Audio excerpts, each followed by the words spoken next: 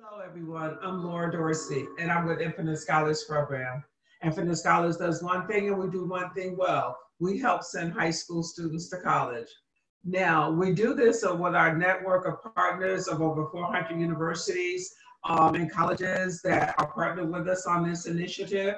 One of the main things that we do, however, is that we facilitate scholarship fairs. We do the scholarship fairs in 27 cities across the country. When we host a scholarship fair, when we facilitate a scholarship fair, we have between 50 and 100 of our premier partners that are there at the scholarship fairs providing students and their parents information. One of the premier partners that have been with Infinite Scholars for a long while is Tuskegee University. So let me tell you a little bit about Tuskegee before we bring them on to give you all the details that you need to know. Tuskegee University is a private, historically Black university in Tuskegee, Alabama. The university was home to scientist George Washington Carver and to the World War II's Tuskegee Airmen. Tuskegee's university offers 40 bachelor's degree programs, 17 master's degree programs, a 5-year accredited professional degree program in architecture, 4 doctoral degree programs, and the Doctor of Veterinary Medicine.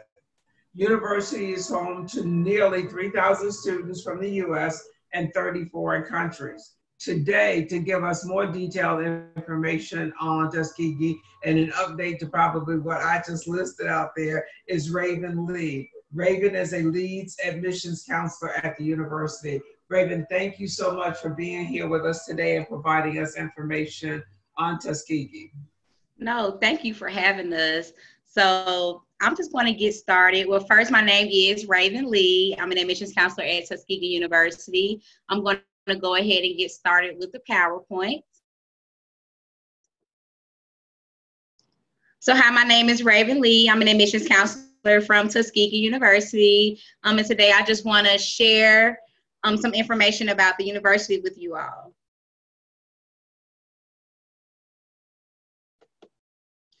So Tuskegee University is located in Tuskegee, Alabama. It's about 40 minutes from Montgomery, Alabama, and 20 minutes from Auburn, Alabama. It's also about 2 hours from Atlanta.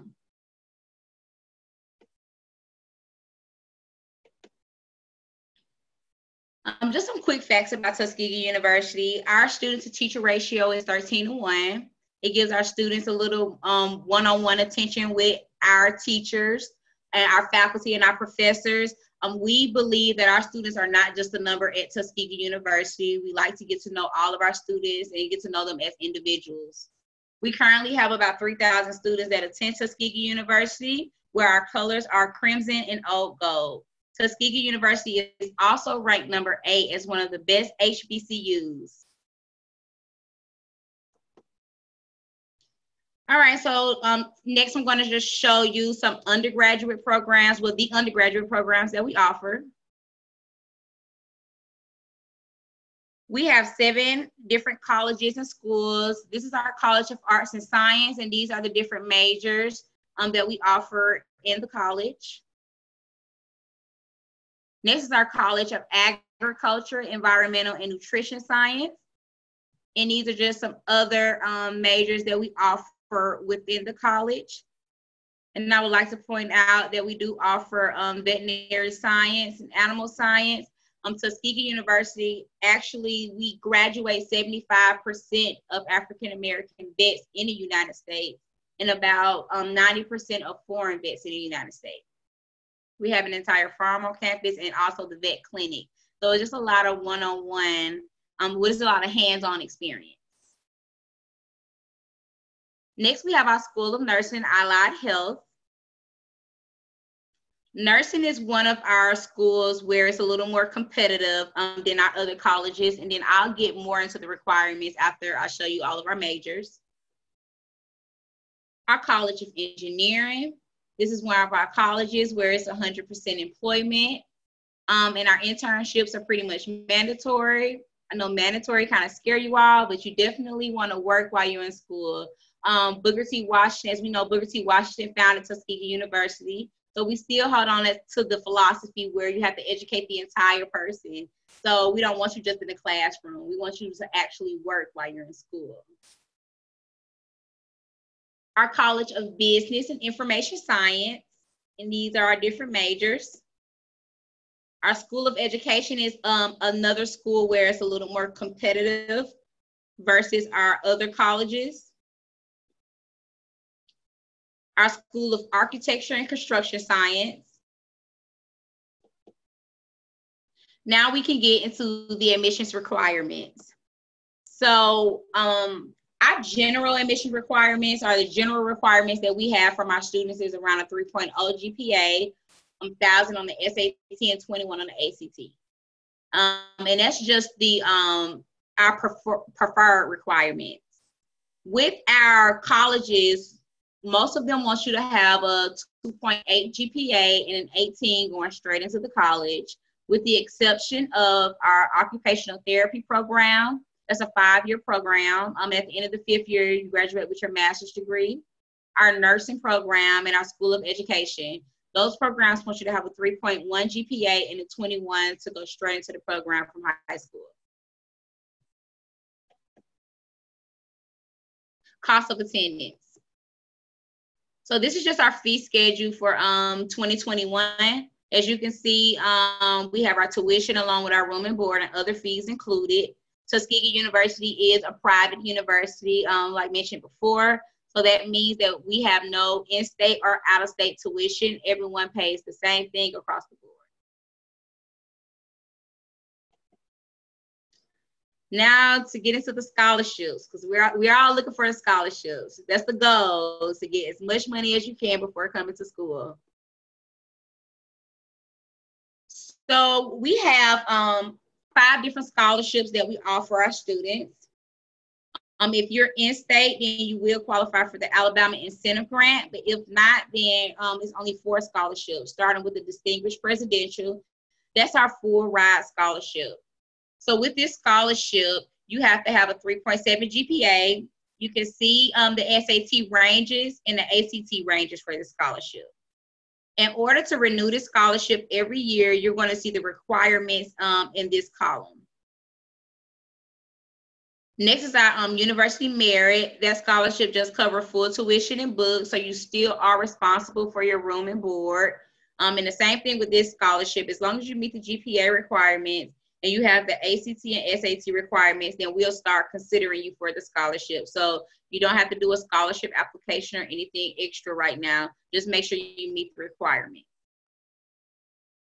Our next scholarship is our Achievement Scholarship. This is a $10,000 scholarship and it's renewable with a 3.0 GPA and at least 30 credit hours at the end of each year. If you're in-state in Alabama at a 2.8, you'll be able to receive a $5,000 scholarship plus housing along with your testing requirements. And then for our Alabama, for our Tuskegee University grant, you have to have a 3.1 GPA along with our SAT and ACT requirements, and that's an $8,000 scholarship. And this is also listed on our website, so be sure to take the time to go through our website and look at the scholarships just to see where you will fall.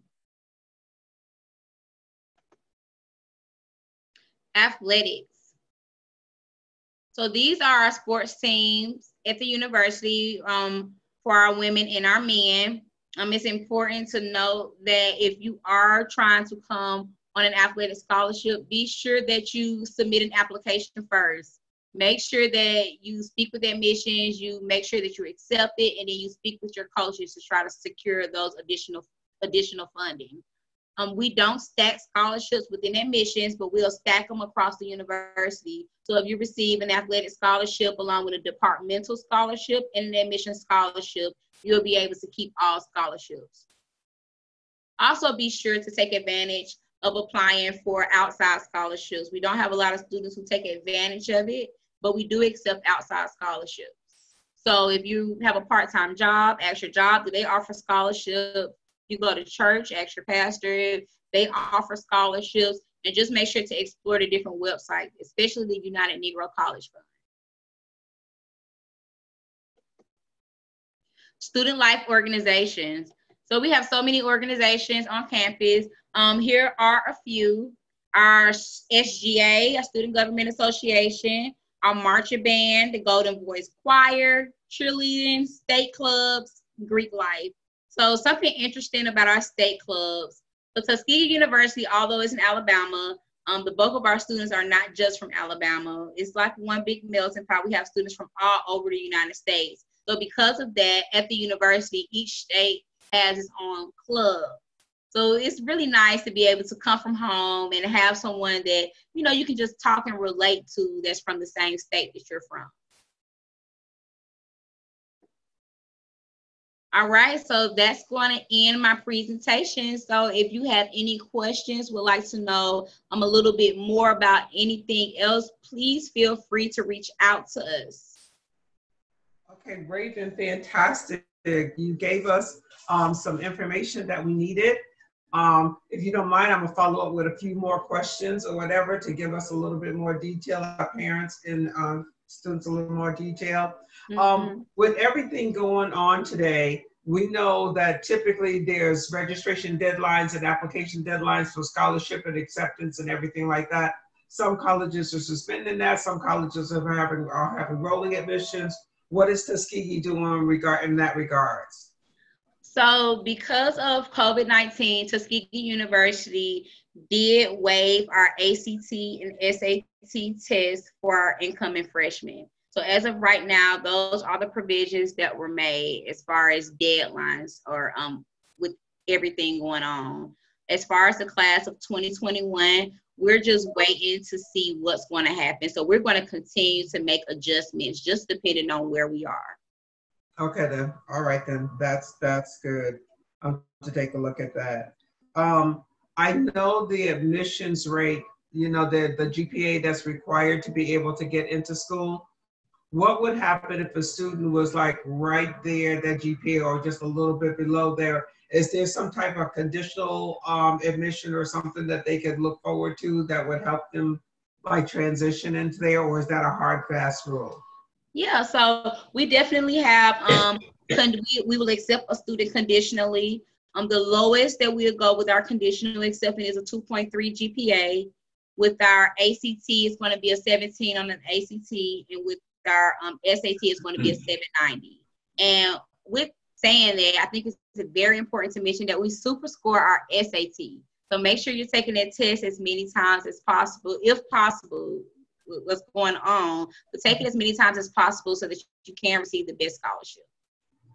Okay, so with them taking it as many times as possible, if they submit an application and they have an initial score, they can keep updating the application the more they take it. And yeah, if they so get we will accept score, you. Yes, I'm sorry. We will accept you with your requirements. As long as you continue to take the test and send it to us, we'll update your file. So if you qualify for another award, and we'll give you the award that you qualify for. So don't worry about feeling like if you're applying too early or anything, that won't hurt you at all from receiving the scholarship that you deserve by the end of the year. Okay then. All right. So looking at that, one of the things that we do know is that every student who applies to college doesn't necessarily get accepted to college. So can you tell me what your admissions rate is at Tuskegee? Yeah, so we accept about 60% of our students.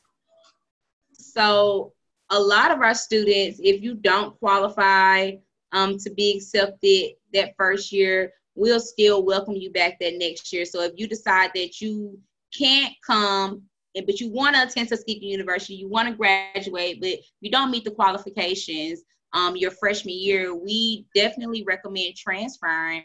Attend maybe like a local college near you just to save money and transferring, because we do offer transfer scholarships as well. And the transfer scholarships are easier to achieve to me versus the freshman scholarships. Those scholarships are based off of GPA and transferable credit hours. So if you transfer with a 3.5 GPA and have at least 20 transferable credit hours, we can offer you a full tuition scholarship plus $800 in books. So most of our students who want to come freshman year, but they're not accepted, they transfer within a year or two.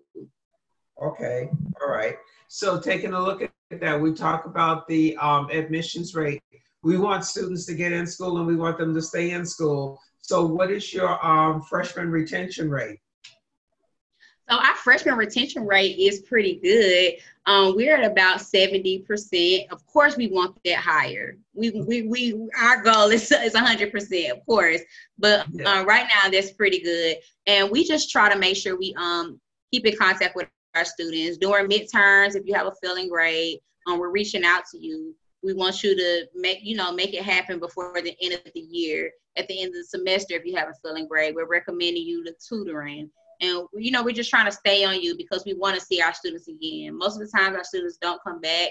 It may be because of financial aid, maybe because of failing classes. So we're trying something new now just to make sure that we keep a hold of those students and don't lose them. Because most of our students who come their freshman year and let's say they don't do good because of grades, and I think it's important for students to know that the students are capable of doing what they have to do. It's just being able, you're in a new environment and sometimes it's just hard to stay focused. Right. So that's something we just try to do study halls. We try to reiterate to our students that, have fun, but stay focused, do different study groups. We want to make it where our freshmen all interact with one another and be able to help one another. And I know all schools have freshman orientation. Those classes I love because you're able to network with other like-minded individuals like yourself, and you all can keep each other on track. So when coming to school, try to have an accountability partner that you all can just keep each other on track and you can still enjoy yourself. Okay. Yep. That's great. Now, to get away from the statistics or just to finish with the statistics. Okay, we got the students in, we got them through freshman year, whatever. What is the graduation what is the graduation rate at Tuskegee? So graduation rate, it's so funny talking about graduation rate, but it's about 50. The last time I checked, I believe it was about 58%. And I kind of, when it comes to the actual race and statistics, I hate to really quote them, you to get the quote from me. So just don't hold me to that rate right there, because that's the last time I checked. Okay. All right.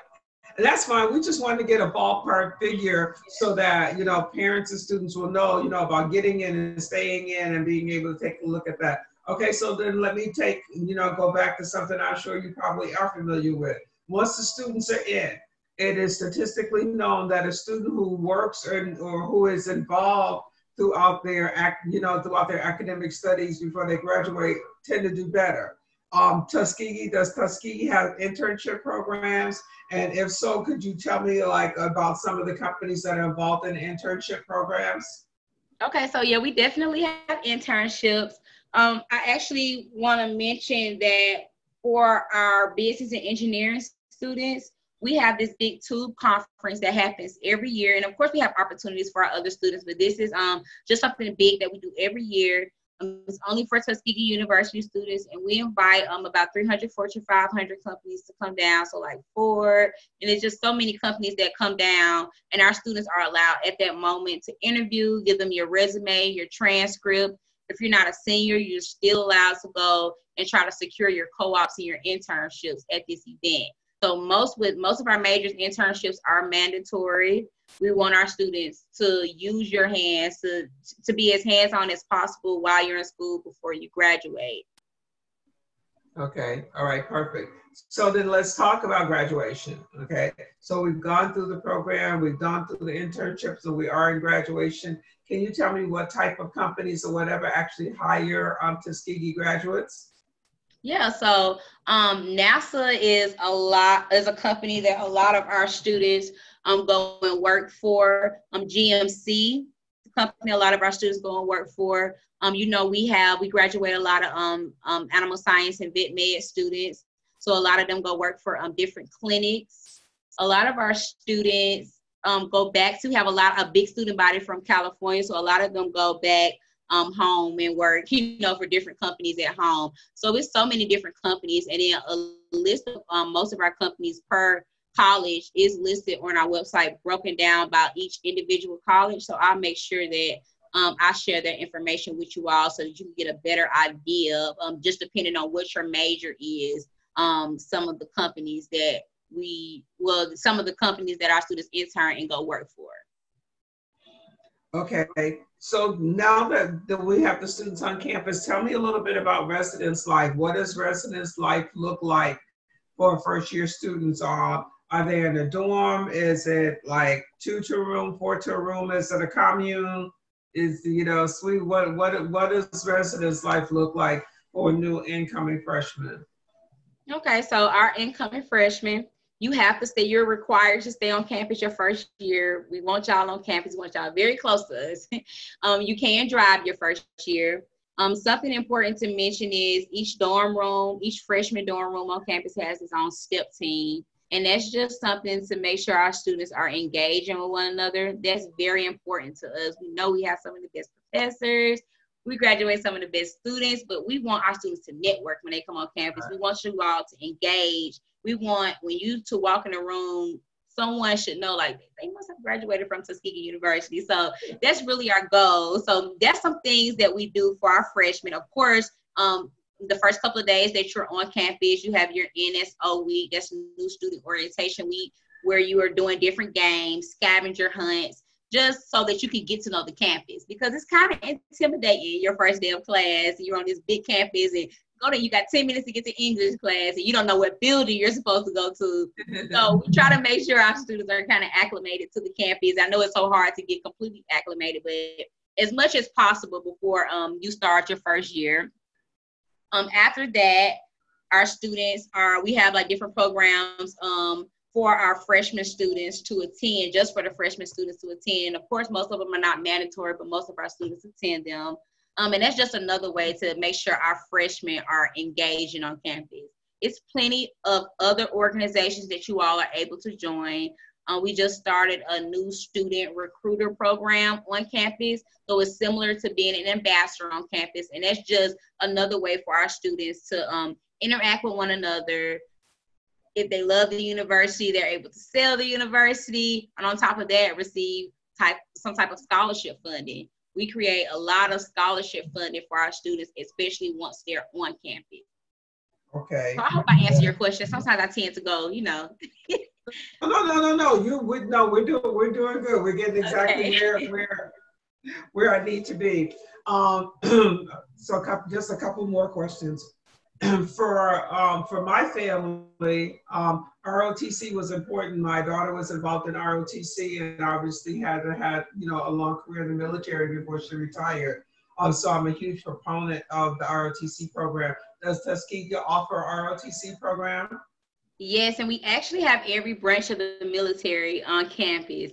So you all will be able to take advantage of our ROTC program. That's another way for you all to receive scholarship funding as well, if you're just looking for different scholarship opportunities. I love our ROTC program. I actually had a sister but she didn't just graduate, but she's a captain now in the military, and she went through Tuskegee University's ROTC program. Right. Okay, that's good. We talked about your students. You have students from several different international countries. Does that mean that you have a study abroad program? And if you do, where do some of the students attend to that study abroad?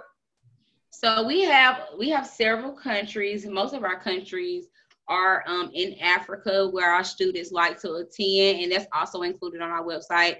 We're actually still expanding that program, but each department is a part, each college is a part of the study abroad program. And we actually encourage all of our students to at least study abroad, consider doing it for a semester. So once you're a student on campus, that's something that your advisors are going to start throwing at you. So don't fret. When you come on campus, they want you to participate in our study abroad programs. All right, then. I think that is it. You talked about where the campus was located. So for a student who may be coming from an urban area is this like more rural, or if it's rural, so a student that's was more urban, if a student's coming, where do they fit in at that juncture? Yeah, so it's definitely a rural area. Tuskegee, we are in the country, but that's what makes the university so fun. So we're not that far from our bigger cities. Like I said, Auburn, like Walmart in Auburn is about 15 minutes away, and the mall is about 20 minutes away. We don't have one in Tuskegee, Alabama, but it's like the same distance if you were in a big city to travel to those different locations. So Tuskegee is country. We have a lot of farmland, a lot of forestry. That's why our agriculture program is amazing on campus. But that's why, like I said, that's why the campuses are so fun. You don't have to worry about the students trying to go off campus to find out what they want to do for fun. They make their fun on campus. We have plenty of activities on campus. We even have like Logan Hall on campus where some certain organizations wanted to throw like parties for our students. We let them do that there because our security guards are able to be there and we're able to watch the students. So that's a good thing about being like in a smaller town. It's very close knit and everything is pretty much done in the same area where we all can look out for each other. Okay, fine. Speaking of students traveling, are freshman students allowed to have a car during their first year on campus? Yes, they can have a car on campus their first year. All right, then that's it. I know with everything that's going on, there are some universities that are doing, you know, on-site classes. There's some that are doing online. There are some that are doing a hybrid. Can you tell me where you all are right now, or is it still under construction as to how you're doing it, or are classes going to be like full-time on-site in the fall? Do you know yet?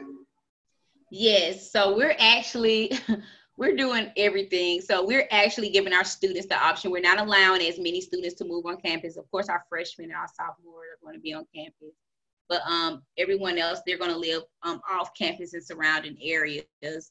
And you have the option to choose whether you want to do all virtual classes, all online classes, if you want to do hybrid classes. And of course, that's a mixture of both online and in-person classes, or if you want to do all in-person classes. So we are doing a mixture of all. Our class sizes will be smaller, of course. So for all our in-person classes, you won't have as many people in the class with you as you're used to having in the class with you. We're trying to make sure we social and just physically distance ourselves from one another. So we still want to follow guidelines for making sure our students still receive the experience that they want this semester. All right, perfect. Okay, Raven, I think that lists all the questions that I have for you. Trying to think of anything else I can have.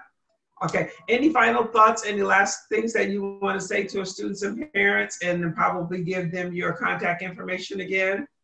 Yeah, sure. So again, my name is Raven Lee. You can email me if you have any additional questions at rlee, that's RLEE, at Tuskegee.edu. My phone number is 334-727-8718. And I just want to close with, I just hope that everyone is continuing to just remain vigilant and safe during these, just trying times right now. I understand that we all have to adjust to a new way of living.